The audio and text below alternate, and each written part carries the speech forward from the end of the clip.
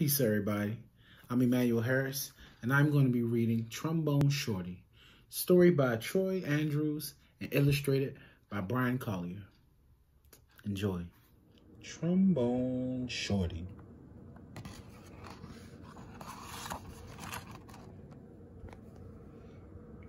Where you at? Where you at? We have our own way of living down here in New Orleans and our own way of talking too. And that's what we like to say when we want to tell a friend hello. So, where you at? Lots of kids have nicknames, but I want to tell you a story of how I got mine. Just like when you listen to your favorite song, let's start at the beginning, because this is a story about music.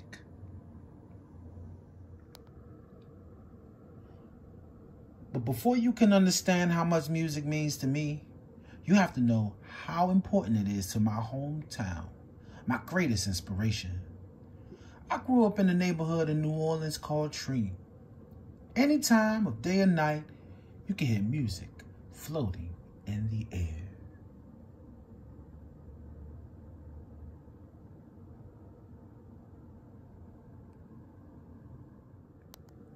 And there was music in my house too. My big brother James played the trumpet so loud you could hear it halfway across town. He was the leader of his own band, and my friends and I would pretend to be in the band too. "Follow me," James would say. There's one time every year that's more exciting than any other. Mardi Gras. Parades fill the streets and beaded necklaces are thrown through the air to the crowd. I love the big brass bands with their own trumpets, trombones, saxophones, and the biggest brass instrument of them all, the tuba, which rested over the musician's head like an elephant's trunk.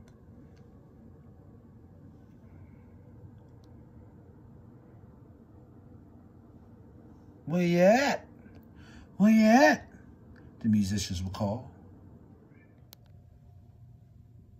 All day long, I could see brass bands parade by my house while neighbors danced along.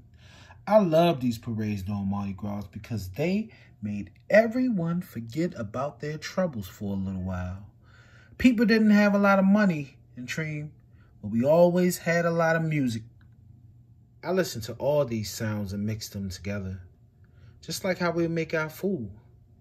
We take one big pot, throw in sausage, crab, shrimp, chicken, vegetables, rice, and whatever's in the kitchen, and stir it up all together and let it cook. And when it's done, it's the most delicious taste you've ever tried. We call it gumbo, and that's what I wanted my music to sound like. Different styles combined to create my own musical gumbo.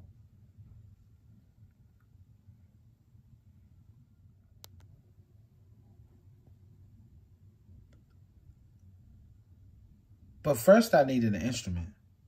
The great thing about music is that you don't even need real instruments to play. So my friends and I decided to make our own. We might have sounded different from the real brass bands, but we felt like the greatest musicians of Tremé. We were making music, and that's all that mattered. Then one day, I found a broken trombone that looked too beaten up to make music anymore.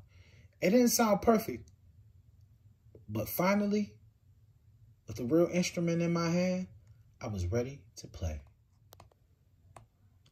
The next time the parade went by my house, I grabbed that trombone and headed into the street. My brother James noticed me playing and smiled proudly.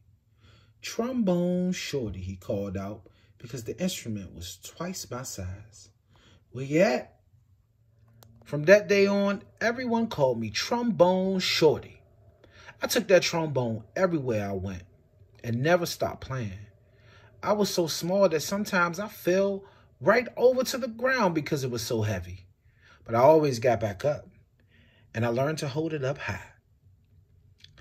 I listened to my brother play songs over and over, and taught myself those songs too.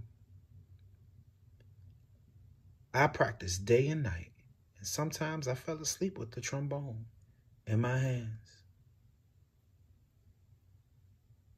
One day, my mom surprised me with tickets to the New Orleans Jazz and Heritage Festival, the best and biggest music festival in town.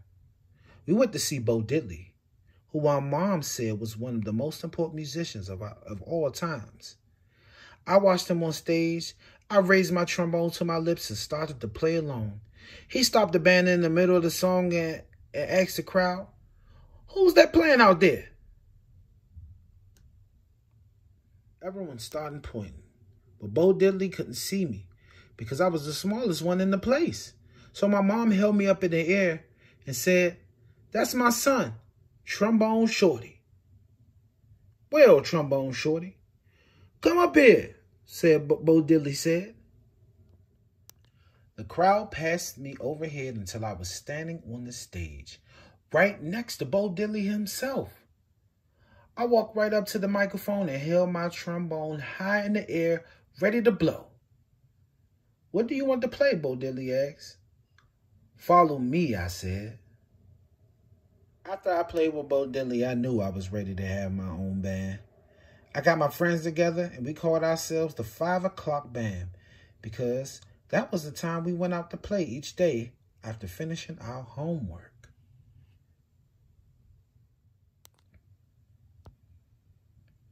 We played all around New Orleans. I practiced and soon my big brother, James, asked me to join his band.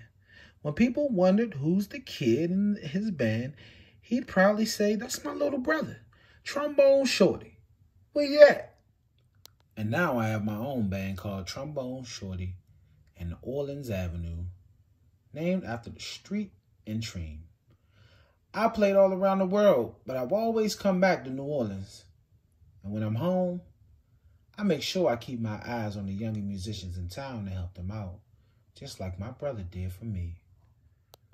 Today, I played the same New Orleans Jazz Festival where I once played with Bo Diddley. And when the performance ends, I lead a parade of musicians around, just like I used to do in the streets of Tremé with my friends. But yet, I still keep my trombone in my hands, and I will never let it go. Where you at?